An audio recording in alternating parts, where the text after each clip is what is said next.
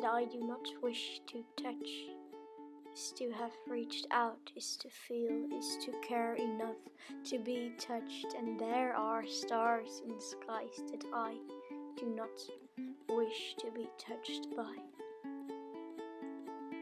I do not understand the language I write in because it wasn't taught to me the way my mother tongue was taught.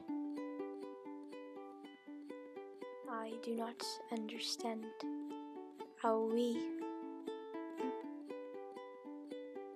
strangers, try to communicate in speech, in magic tricks, try to reach for stars that cannot be seen by languages that were taught to us in ways we do remember. Some stars aren't meant for me. And then there is the hot air balloon that seems more solid than our thoughts.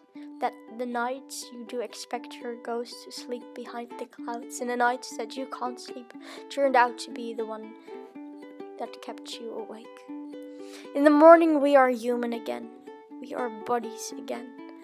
We'll be skins and fingertips that make mistakes again. But we all dream in the language of the moon. So this is There Are Stars, a poem by me.